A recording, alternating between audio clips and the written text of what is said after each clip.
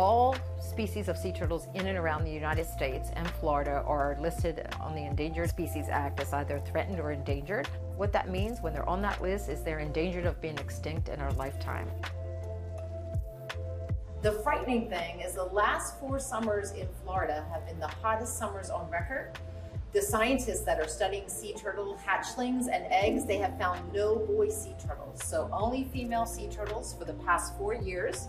There's a study out of Australia that is showing the same thing, that 99% of new sea turtle babies are female.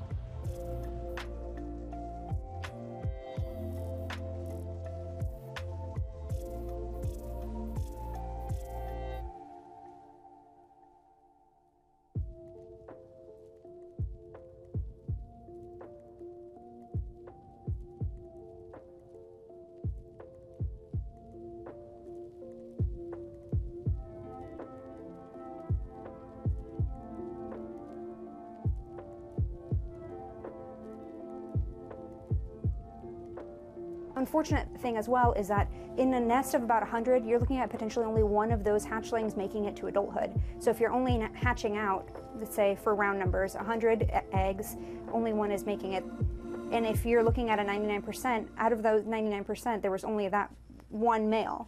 So over the years, you're going to see a sharp decline in their population because we just don't have the genetic diversity. We don't have the male to female ratio needed in order to be able to have successful breeding sessions and be able to have eggs that hatch out in the long term, especially because since these individuals are so long-lived, it takes them a really long time to reach sexual maturity. Some species aren't reaching sexual maturity until they're about 30 or 40.